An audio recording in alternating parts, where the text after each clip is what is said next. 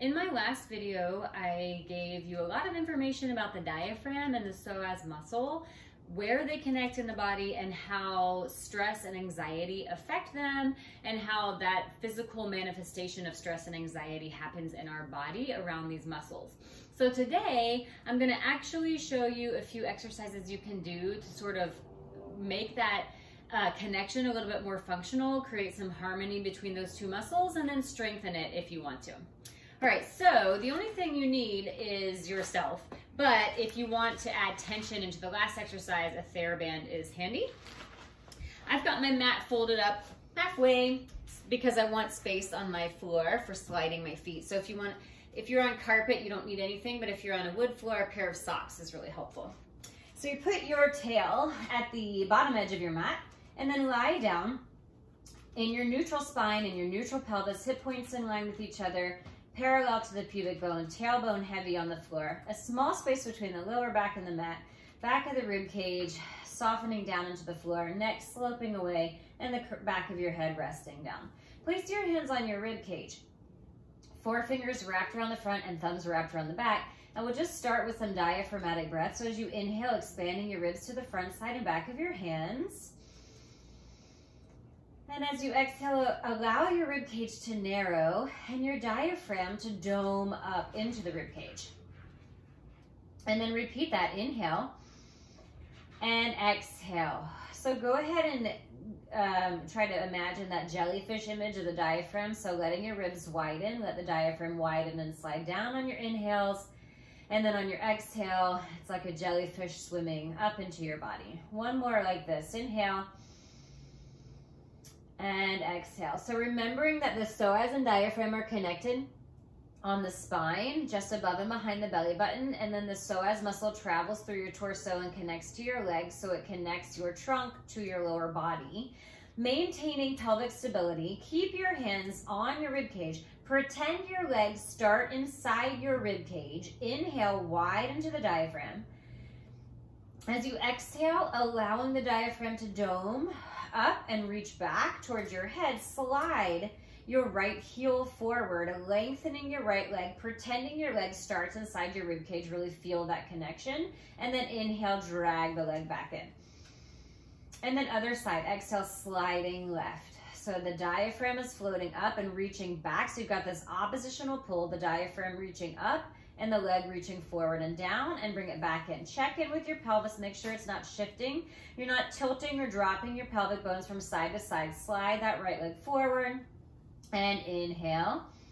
And exhale, diaphragm domes as you slide the left leg. So this is a simple exercise, right? You're not going to feel a burn or any sort of crazy muscular engagement. What you're trying to do is create harmony between the breath and the movement of the legs.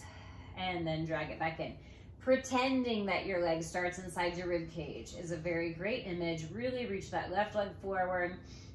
And then use your hands to guide you so you can check in with your hips, check in with your ribs, make sure you're breathing properly. Exhale right, inhale back, and then exhale left, inhale back. If you're feeling anxious or stressed, this is a great thing to do. Just lie down on the floor, check in with yourself, get your breath going, and then sliding one leg forward, really exhaling as you do that, inhaling, breathing all the way into the abdomen, and then switching sides.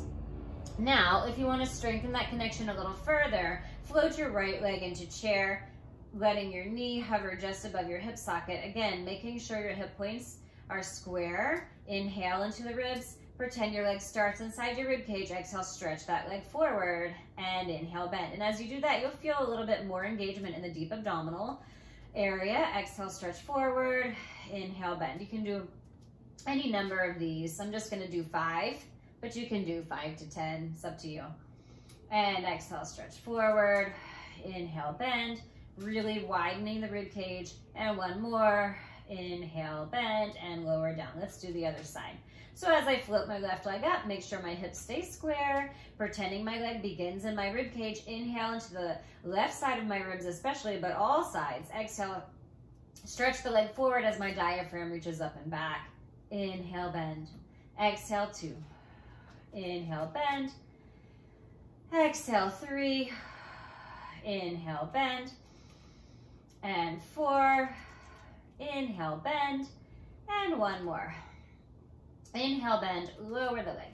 Now, if you want to add a challenge, grab a TheraBand, lift your right leg in a chair, wrap that band around your right foot, float the knee up, give yourself some tension, but make sure your upper body is still relaxed. Inhale here, exhale, stretch the leg forward, and inhale, bend.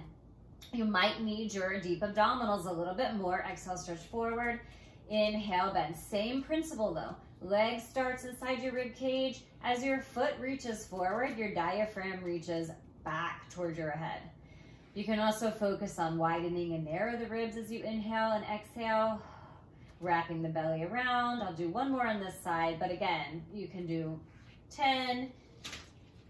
Check in with yourself. Try some more, whatever feels good. Left side, inhale here. Exhale, stretch forward. Inhale, bend. So just remembering, if you're feeling anxious or stressed, sometimes just getting on the floor, connecting to your body in a deep way can really help alleviate it. And 1 more time. All right. So those are just a few examples of some diaphragm psoas connection exercises. If you want more, either reach out to me, join my online subscription site, or follow my YouTube channel.